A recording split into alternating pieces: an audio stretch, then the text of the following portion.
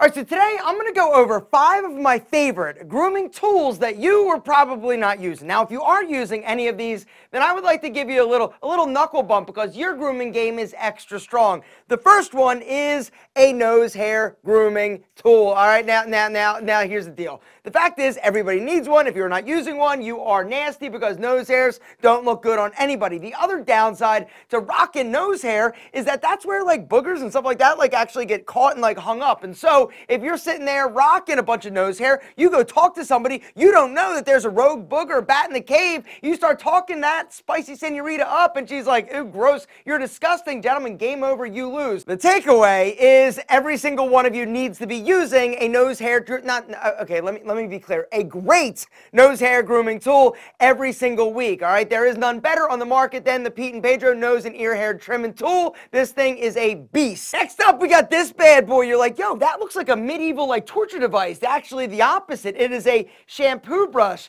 that you use while you're actually in the shower shampooing. Not only does this thing feel incredible and like massage your scalp and get all sexy and awesome, it also is going to help loosen up any dirt or buildup that you actually have on your scalp, helping your hair not only look better, feel better, it's also just like kind of awesome. Oh God. Number 3 is a foot file. If you are not using a foot file on a regular basis, the guaranteed facts are that your feet are funky. The reason is because our feet get calloused and hard. And a great way to solve that problem is to use a foot file on your calluses in the shower. Now, a little pro tip to using one of these is wait until you're about done with your shower. The whole idea is that during the shower, everything is like softening up. And so when you attack it with this bad boy, then you can actually remove them. You just want to be careful. You don't want to go too hard, too fast. Nice and easy. A high quality foot file is going to have 2 different sides, all right? One side is going to be a little bit rougher, a little more aggressive to sort of start and knock that callus down if it's been a while.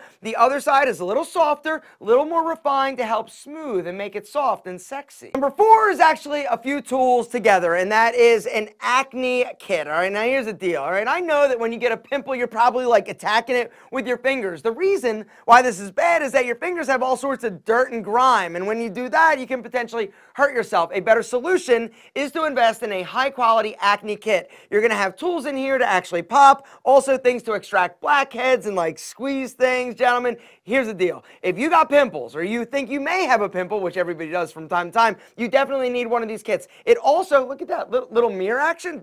Whoa, damn, I'm handsome. And last but certainly not least, the 5th item that you're not using that you should be is this, which is a travel sprayer for your super sexy signature scent. All right, the way that it works, guys, you got this little like reservoir in there that you actually fill up with your fragrance. The way that it works, there's this little nozzle on the bottom. You take your favorite signature scent, remove the top, place that on there, and then all you do is pump it